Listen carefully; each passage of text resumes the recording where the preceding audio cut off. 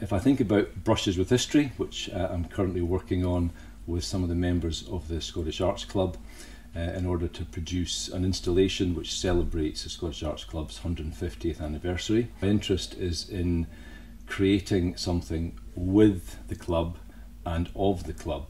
So we came up with this notion of paintbrushes, but using the paintbrush as a metaphor, as a very simple symbol of the act of creating something. Our proposal is to create a suspended sculpture within the kind of heart of the club, down the stairwell of the club in Edinburgh, and it will be made from 1,800 used paintbrushes, each brush with its own history, its own story, but collectively they will represent the 150 years, one brush for every month of those 150 years. The title Brushes with History is a kind of spin on each individual story that each brush brings, but also the collective story. For me, doing some work in a club has to be about the communal experience, the collective experience, but not to be lost within that, the importance and the uniqueness of each individual.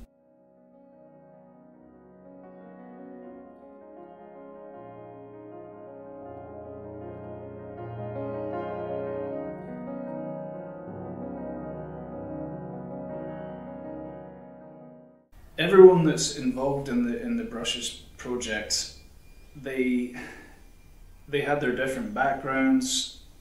Some of them were fully fledged and fully practicing artists, others just doing it for fun. We all came at it from a different angle to begin with, and I feel that everyone brought something new to the Brushes project.